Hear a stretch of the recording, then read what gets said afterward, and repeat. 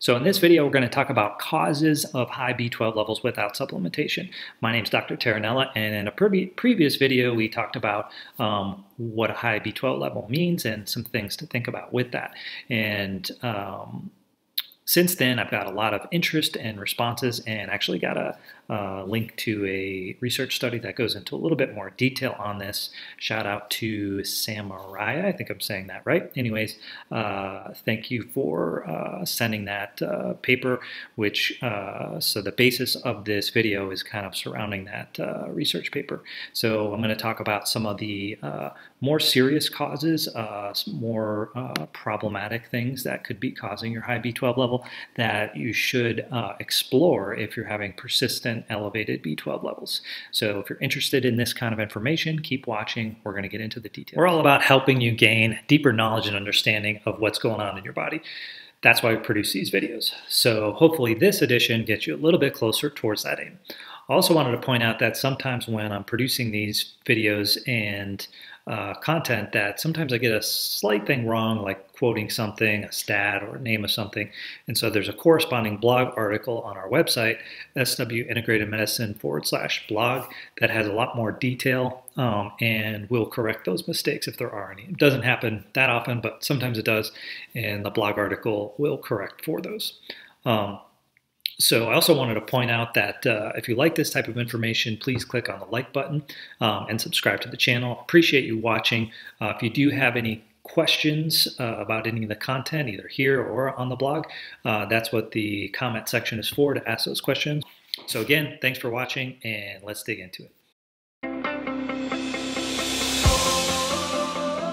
So in this video, we want to discuss causes of high B12 levels when you're not supplementing. So there are many different causes of high B12 levels.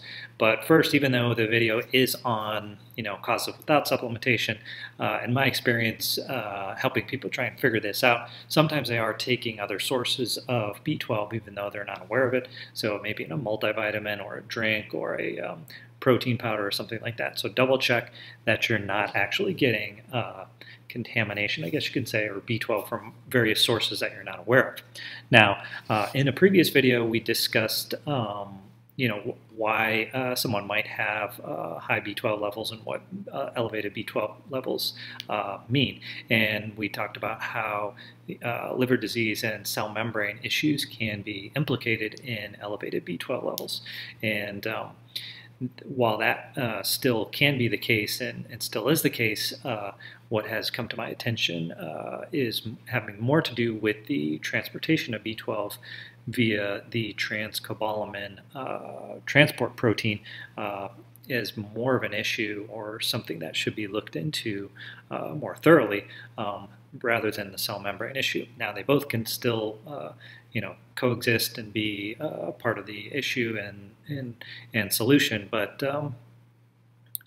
as we're going to get into here, we're going to look at some of the problems that can come up with the transcobalmin, the various transcobalmin transport proteins, and various diseases that can cause elevated B12 when you're not supplementing with B12. So now, most often when there is elevated B12 levels, whether or not you're taking extra B12, it has nothing to do with alterations in these transport proteins called transcobalmins. And this is why most often when you have an elevated B12 level that comes up on your labs, it's ignored or sort of pushed to the side, or explained away, I guess. So, but essentially, if you remain having elevated, persistently elevated B12 levels in the absence of supplementation, you should explore this further, because it could be an epiphenomenon or related to a deeper issue with B12 transportation. So let's go into how B12 is transported and why this is so important.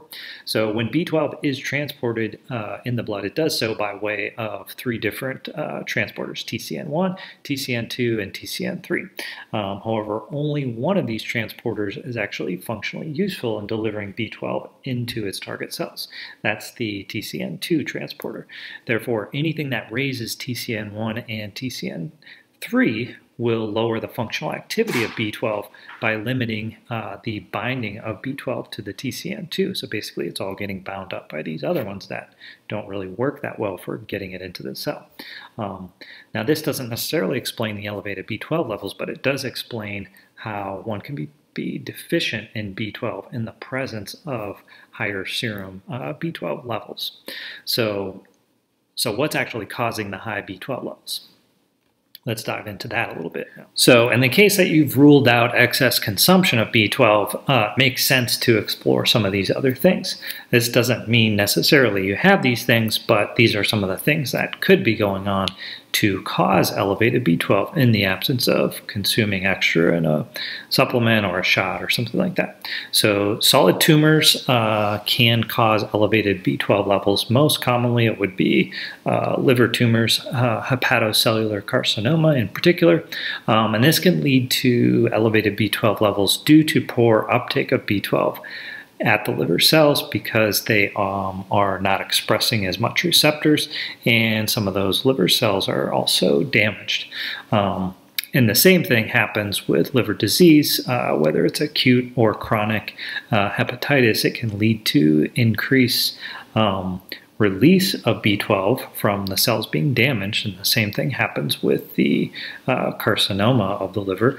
And then also so B12 can be released from the cells because basically it's where most of the B12 is stored when it is stored in the body, and it is B12 is stored in the body. So solid tumors, there's probably other cases of solid tumors outside of hepatocellular carcinoma, but those were the ones that were in the particular research study that I looked at for getting more details on this. And then blood cancers in general can lead to an increase in B12 levels due to an increased production of these TCN1 and TCN3 transcobalmin molecules.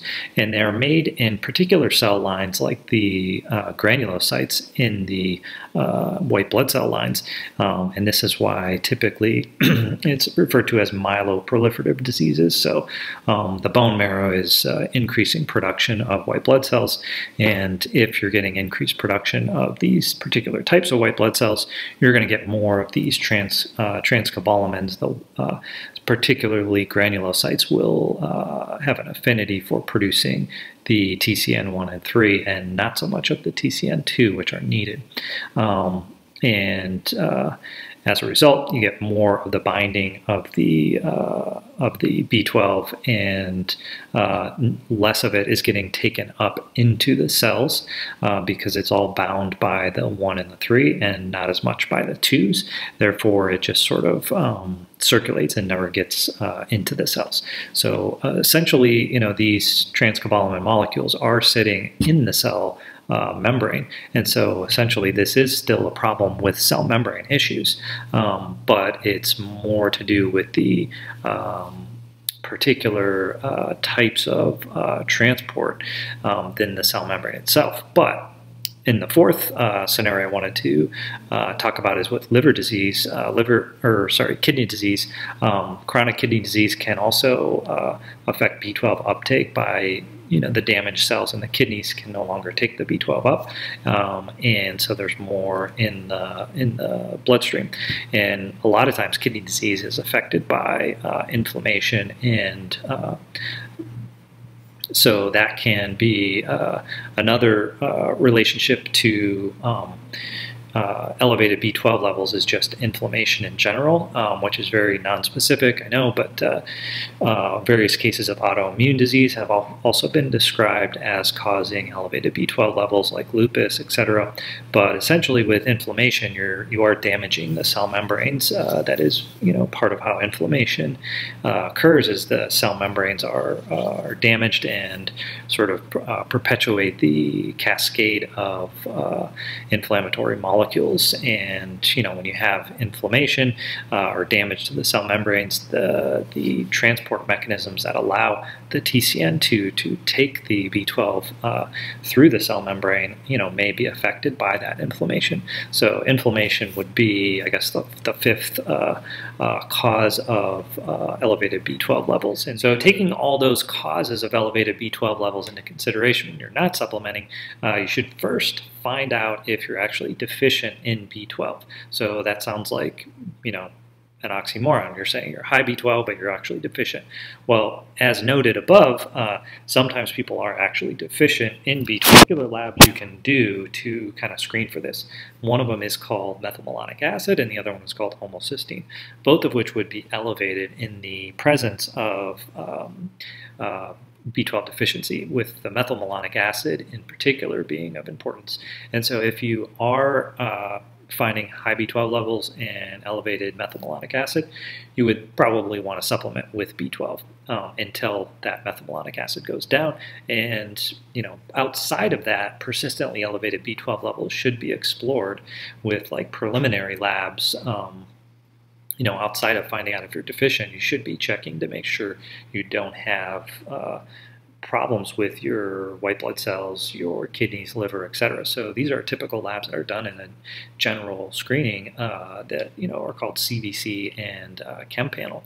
Almost all of them will have at least some look at some of the things that would be altered in the case that you have some of these conditions. Now, there are also possibility that it doesn't come up in those screenings. So if you're having persistently elevated B12 levels, a thorough investigation should be explored with a blood specialist called a hematologist.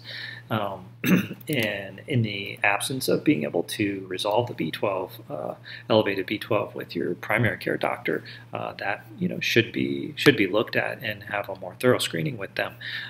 But I will be posting another video about what to actually do about high B12 levels and go into a little bit more detail on some of the things. So I hope this video was helpful in giving you a deeper understanding of the causes of elevated B12 level when you're not supplementing with B12. Previous video, what does a high B12 level mean, went into some detail on this information as well, so you might want to check that out. If you like this information, click on the thumbs up and subscribe to the channel. I will be posting another video on what to do about elevated B12 levels in a little more detail in a few weeks or months. We'll see you next time.